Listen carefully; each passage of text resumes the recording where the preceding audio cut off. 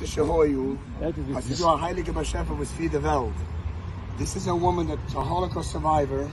Her parents perished in the Holocaust. They both died in Auschwitz. I received a phone call from a lady that has a friend, a Jewish woman, who told her that there's a Jewish friend of hers in the morgue at the Jewish General Hospital already for a long time.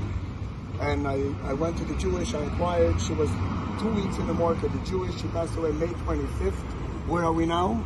We're July. So, July 15. I went, I searched everywhere. I found a place where they do cremation. The lady I called up, she told me that she's about to be cremated this week.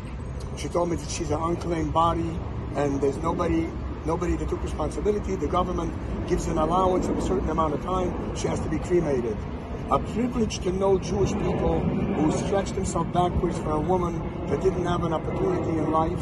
She was a Tinnik Shenishber. She was 10 years old in the war. And here she is in a Jewish cemetery. We're going to have a Jewish funeral. We'll have a minyan, people that stretch themselves backwards to make such a difference. Everything is taken care of. Kiddush Hashem, Sidu Abba Shefer.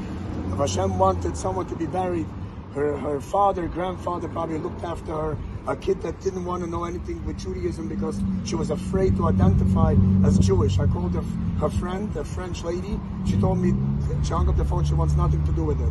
So, Baruch Hashem, we have a privilege to do this. Kiddush Hashem, Mikam Yisrael, Baruch Hashem.